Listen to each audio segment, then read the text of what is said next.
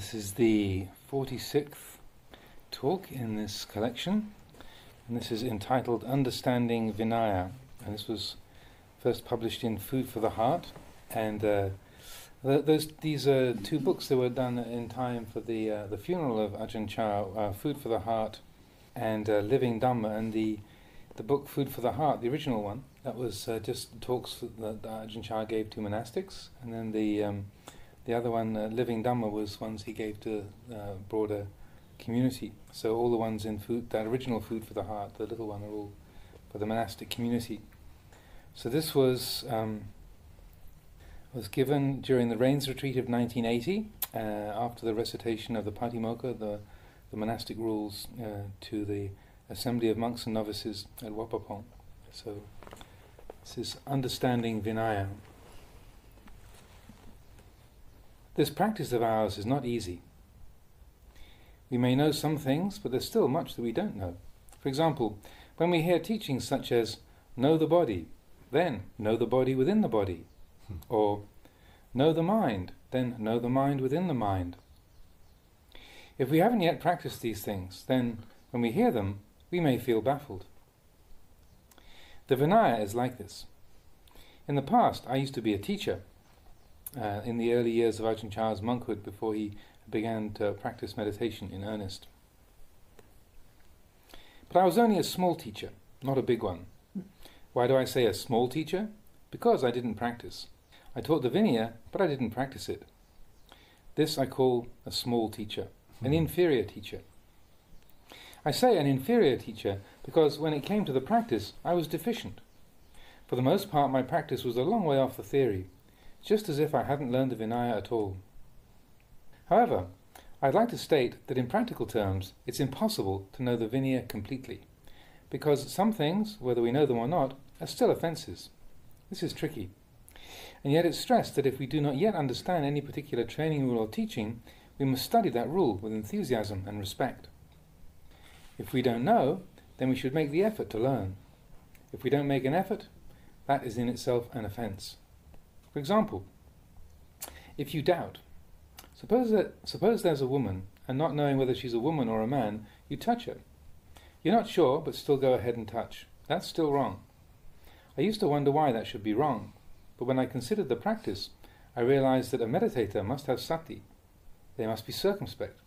Whether talking, touching, or holding things, he must first thoroughly consider.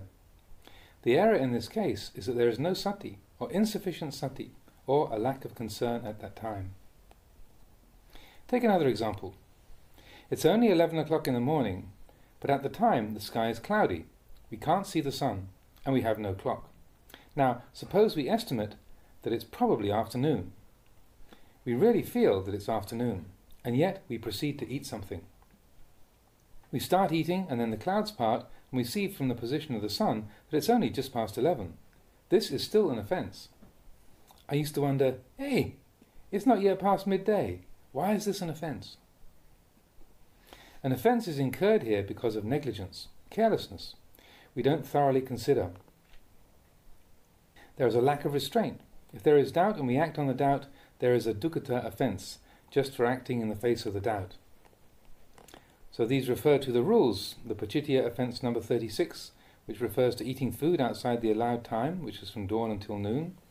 And a dukkha is an offence of wrongdoing, the lightest class of offences in the Vinaya, of which there are a great number. Parajika, offences of defeat, of which there are 4, are the most serious, involving expulsion from the Bhikkhu Sangha. If there is a doubt and we act on the doubt, there is a dukkha offence just for acting in the face of the doubt. We think that it's afternoon, when in fact it isn't. The act of eating is not wrong in itself, but there is an offence here because we are careless and negligent. If it really is afternoon, but we think it isn't, then it's the heavier Pachitya offence. If we act with doubt, whether the action is wrong or not, we still incur an offence. If the action is not wrong in itself, it is the lesser offence. If it's wrong, then the heavier offence is incurred. Therefore, the Vinaya can get quite bewildering. At one time I went to see the Venerable Ajahn Mun. At that time I'd only just begun to practice. I'd read the Pupasika, which is elementary training, a Thai commentary on the Dhamma Vinaya based on the Pali commentaries. I'd read the Pubasika and could understand that fairly well. Then I went on to read the Visuddhimagga, where the author writes of the Sila Nidesa book, the book of precepts, the Samadhi Nidesa, the book of mind training, and the Panya Nidesa, the book of understanding. I felt my head was going to burst. After reading that, I felt that it was beyond the ability of a human being to practice. But then I reflected that the Buddha would not teach something that is impossible to practice. He wouldn't teach it and he wouldn't declare it, because those things would be useful neither to himself nor to others. The Sila Nidesa is extremely meticulous, and the Samadhi Nidesa more so, and the Panya Nidesa even more so. I sat and thought, well, I can't go any further. There's no way ahead. It was as if I'd reached a dead end. At this stage I was struggling with my practice. I was stuck. It so happened that I had a chance to go and see Venerable Ajahn Mun, so I asked him, "Venerable Ajahn, what am I to do? I've just begun to practice, but I still don't know the right way. I have so many doubts, I can't find any foundation at all in the practice." He asked, "What's the problem?" In the course of my practice I picked up the Visuddhimagga and read it, but it seems impossible to put it into practice. The contents of the Sila Nidesa, the Samadhi Nidesa, and the Panya Nidesa seem to be completely impractical. I don't think there is anybody in the world who could do it. It's so detailed and meticulous. To memorize every single rule would be impossible. It's beyond me. He said to me, "Venerable, there's a lot, it's true, but it's really only a little. If we were to take account of every training rule in the Sila Nidesa, that would be difficult, that is true. But actually, what we call the Sila Nidesa has evolved from the human mind. If we train this mind to have a sense of shame and a fear of wrongdoing, we will then be restrained. We will be cautious. This will condition us to be content with little, with few wishes, because we can't possibly look after a lot. When this happens, our sati becomes stronger. We will be able to maintain sati at all times. Wherever we are, we will make the effort to maintain thorough sati. Caution will be developed. Whatever you doubt, don't say it, don't act on it. If there's anything that you don't understand, ask the teacher. Trying to practice every single training rule would indeed be burdensome, but we should examine whether we are prepared to admit our faults or not. Do we accept them? This teaching is very important. It's not so much that we must know every single training rule if we know how to train our own minds. All that stuff that you've been reading arises from the mind. If you still haven't trained your mind to have sensitivity and clarity, you'll be doubting all the time. You should try to bring the teachings of the Buddha into your mind. Be composed in mind. Whatever arises that you doubt, just give it up. If you don't really know for sure, then don't say it or do it. For instance, if you wonder, is this wrong or not? That is, you're not really sure, then don't say it. Don't act on it. Don't discard your restraint. As I sat and listened, I reflected that this teaching conformed with the 8 ways for measuring the true teaching of the Buddha. Any teaching that speaks of the diminishing of defilements, which leads out of suffering, which speaks of renunciation of sensual pleasures, of contentment with little, of humility and disinterest in rank and status, of aloofness and seclusion, of diligent effort, of being easy to maintain. These 8 qualities are characteristic of the true Dhamma Vinaya, the teaching of the Buddha. Anything in contradiction to these is not. If we're genuinely sincere, we will have a sense of shame and a fear of wrongdoing. We will know that if there is a doubt in our mind, we will not act or speak on it. The Sila Nidesa is only words. For example, Hiriotapa, that is moral conscience and fear of evil actions. Hiriotapa in the books is one thing, but in our minds it is another. Studying the Vinaya with Venerable Ajahn Mun, I learned many things. As I sat and listened, understanding arose. So when it comes to the Vinaya, I've studied considerably. Some days during the rains retreat, I would study from 6 o'clock in the evening through till dawn. I understand it sufficiently. All the factors of apathy, of offences, which are covered in the Pupasika, I wrote down in a notebook and kept in my bag. I really put effort into it. But in later times, I gradually let go. It was too much. I didn't know which was the essence and which was the trimming. I'd just taken all of it. When I understood more fully, I let it drop off because it was too heavy. I just put my attention into my own mind and gradually did away with the texts. However, when I teach the monks here, I still take the Pupasika as my standard. For many years here at Wat Pah Pong, it was I myself who read it to the assembly. In those days I would ascend the Dhamma seat and go on until at least 11 o'clock or midnight, some days even until 1 or 2 in the morning. We were interested, and we trained. After listening to the Vinaya reading, we would go and consider what we'd heard. You can't really understand the Vinaya just by listening to it. Having listened to it, you must examine it and delve into it further. Even though I studied these things for many years, my knowledge was still not complete, because there were so many ambiguities in the texts. Now that it's been such a long time since I've looked at the books, my memory of the various training rules has faded somewhat. But within my mind, there is no deficiency. There is a standard there. There is no doubt. There is understanding. I put away the books and concentrated on developing my own mind. I don't have any doubts about any of the training rules. The mind has an appreciation of virtue. It won't dare do anything wrong, whether in public or in private. I do not kill animals, even small ones. If someone were to ask me to intentionally kill an ant or a termite, to squash one with my hand, for instance, I couldn't do it. Even if they were to offer me thousands of baht to do so, even one ant or a termite, the ant's life would have greater value to me. However, it may be that I cause one to die, such as when something crawls up my leg and I brush it off.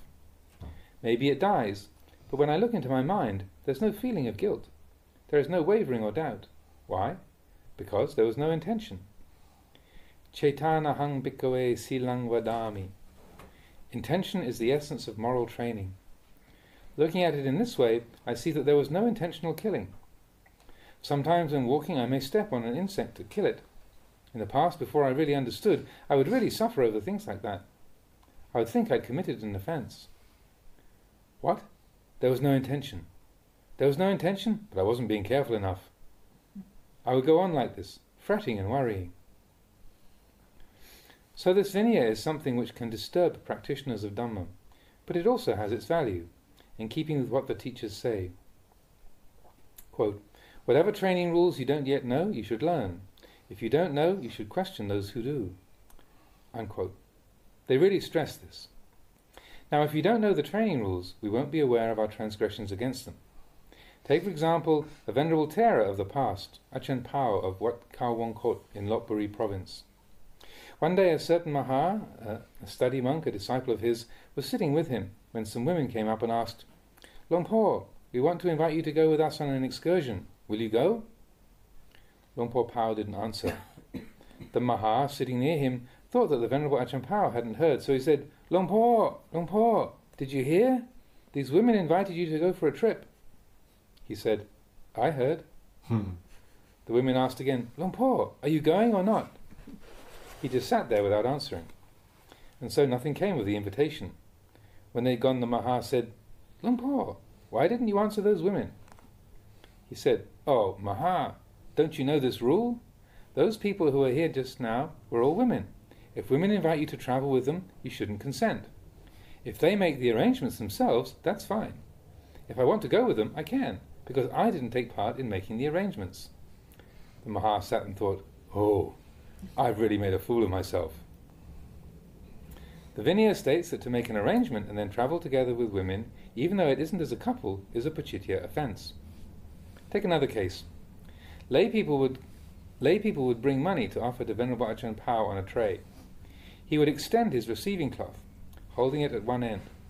But when they brought the tray forward to lay it on the cloth, he would retract his hand from the cloth. Then he would simply abandon the money where it lay. He knew it was there, but he would take no interest in it. He would just get up and walk away, because in the Vinaya it's said that if one doesn't consent to the money, it isn't necessary to forbid lay people from offering it. If he had desire for it, he would have had to say, Householder, this is not allowable for a monk. He would have to tell them. If you have desire for it, you must forbid them from offering that which is not allowable. However, if you really have no desire for it, it isn't necessary. You just leave it there and go. Although the Ajahn and his disciples lived together for many years, still some of his disciples didn't understand Ajahn Pao's practice. This is a poor state of affairs. As for myself, I looked into and contemplated many of Venerable Ajahn Pao's subtler points of practice.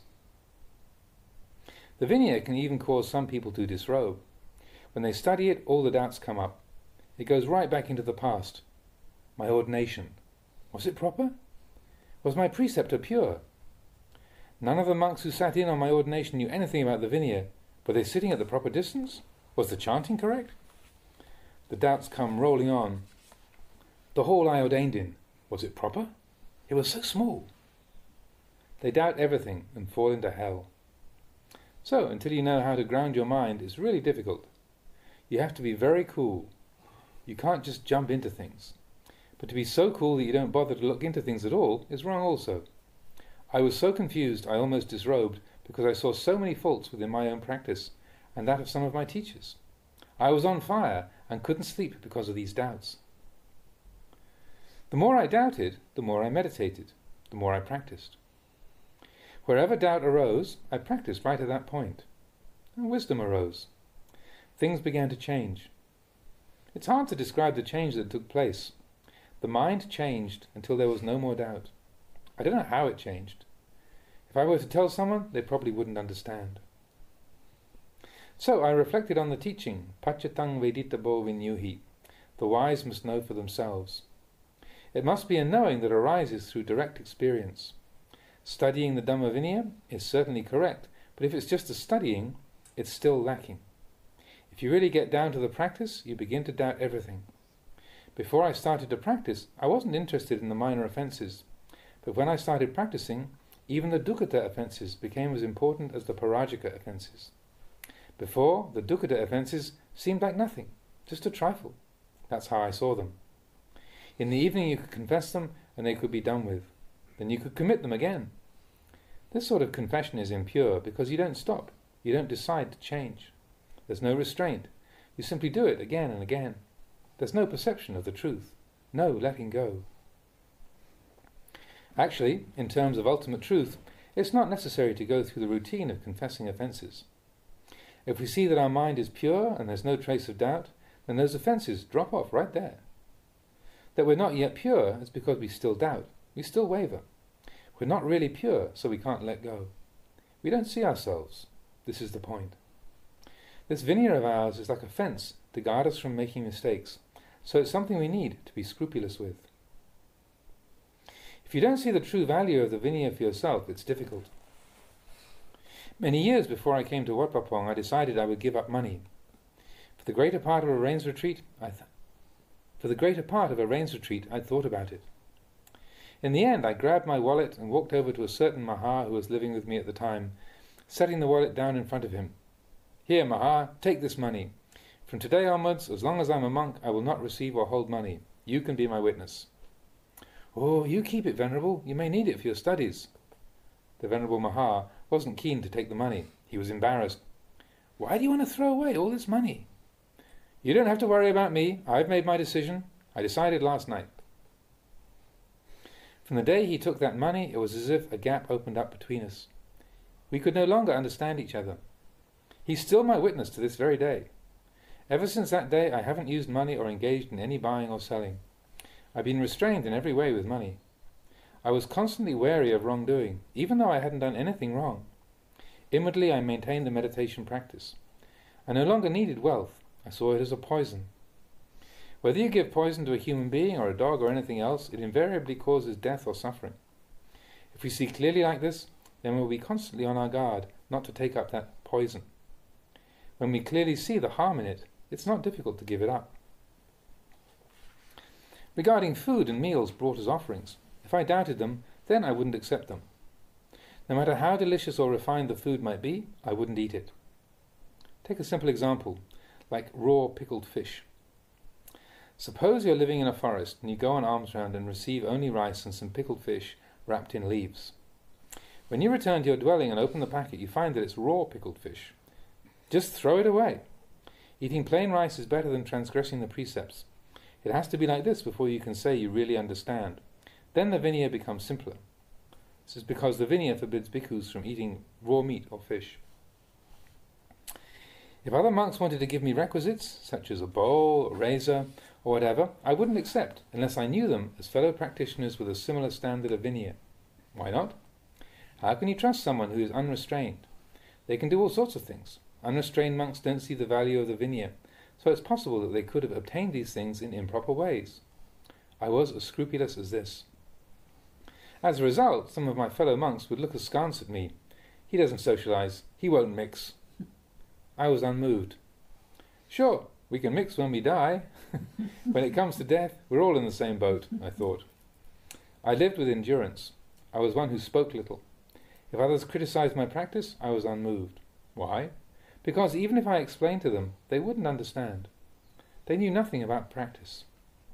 Like those times when I would be invited to a funeral ceremony and somebody would say, "Don't listen to him, just put the money in his bag and don't say anything about it. Don't let him know."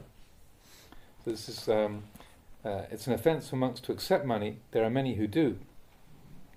Some may accept it while appearing not to, which is probably how lay people in this instance saw the Venerable Ajahn's refusal to accept money. They thought that he actually would accept it if they didn't overtly offer it to him, but just slipped it into his bag. I would say, "Hey, do you think I'm dead or something? Just because one calls alcohol perfume doesn't make it become perfume, you know. But you people, when you want to drink alcohol, you call it perfume, then go ahead and drink. You must be crazy." The Vinaya, then, can be difficult. You have to be content with little, aloof. You must see and see right.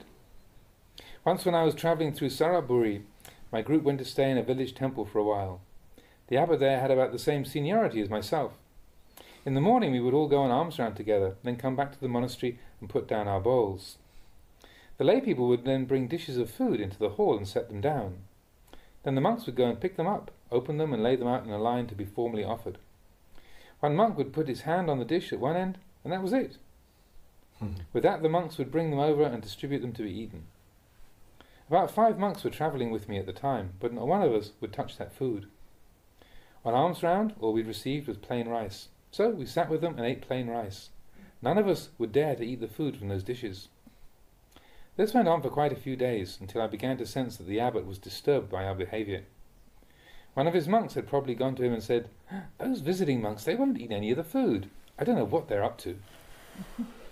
I had to stay there for a few more days, so I went to the abbot to explain. I said, "Venerable Sir, may I have a moment, please? At this time I have some business which means I must call on your hospitality for some days. But in doing so I'm afraid there may be 1 or 2 things which you and your fellow monks find puzzling. Namely, concerning our not eating the food which has been offered by the lay people. I'd like to clarify this with you, sir. It's really nothing, it's just that I've learned to practice like this. That is, the receiving of the offerings, sir. When the lay people lay the food down, and then the monks go and open the dishes, sort them out, and then have them formally offered, that's wrong. It's a dukkata offence. Specifically, to handle or touch food which hasn't yet been formally offered into a monk's hands. It ruins that food. According to the Vinaya, any monk who eats that food incurs an offence. It's simply this one point, sir. It's not that I'm criticising anybody, or that I'm trying to force you or your monks to stop practising like this. Not at all. I just wanted to let you know of my good intentions, because it will be necessary for me to stay here for a few more days." He lifted his hands in Anjali, saying, "Sadhu, excellent. I've never yet seen a monk who keeps the minor rules in Saraburi. There aren't any to be found these days. If there are still such monks, they must live outside of Saraburi. May I commend you? I have no objections at all. That's very good." The next morning, when we came back from the alms round, not one of the monks would go near those dishes. The lay people themselves sorted them out and then offered them, because they were afraid the monks wouldn't eat. From that day onwards, the monks and novices there seemed really on edge, so I tried to explain things to them, to put their minds at rest. I think they were afraid of us. They just went back to their rooms, closed themselves in silence. For 2 or 3 days I tried to make them feel at ease, because they were so ashamed. I really had nothing against them. I didn't say things like, "There's not enough food," or "Bring this or that food." Why not? Because I'd fasted before, sometimes for 7 or 8 days. Here I had plain rice. I knew I wouldn't die. Where I got my strength from was the practice, from having studied and practiced accordingly. I took the Buddha as my example. Wherever I went, wherever others did, I wouldn't involve myself. I devoted myself solely to the practice, because I cared for myself. I cared for the practice. Those who don't keep the Vinaya or practice meditation, and those who do practice, can't live together. They must go their separate ways. I didn't understand this myself in the past. As a teacher I taught others, but I didn't practice. This is really bad. When I looked deeply into it, my practice and my knowledge were as far apart as the earth and the sky. Therefore, those who want to go and set up meditation centers in the forest, don't do it. If you don't yet really know, don't bother trying. You'll only make a mess of it. Some monks think that by going to live in the forest they will find peace, but they still don't understand the essentials of the practice. They cut grass for themselves, which is another transgression of the precepts. They do everything themselves. Those who really know the practice aren't interested in places like this. They won't prosper. Doing it like that won't lead to progress. No matter how peaceful the forest may be, you can't progress if you do it wrong. They see the forest monks living in the forest and go to live in the forest like them, but it's not the same. The robes are not the same. Eating habits are not the same. Everything is different. Namely, they don't train themselves. They don't practice. The place is wasted. It doesn't really work. If it does work, it does so only as a venue for showing off or publicizing, just like a medicine show. It goes no further than that. Those who have only practiced a little and then go to teach others are not yet ripe. They don't really understand. In a short time they give up and it falls apart. It just brings trouble. So, we must study somewhat. Look at the Navakovada. That's a book which is a simplified synopsis of elementary Dhamma Vinaya. What does it say? Study it, memorize it, until you understand. From time to time ask your teacher concerning the finer points. He'll explain them. Study like this until you really understand the Vinaya.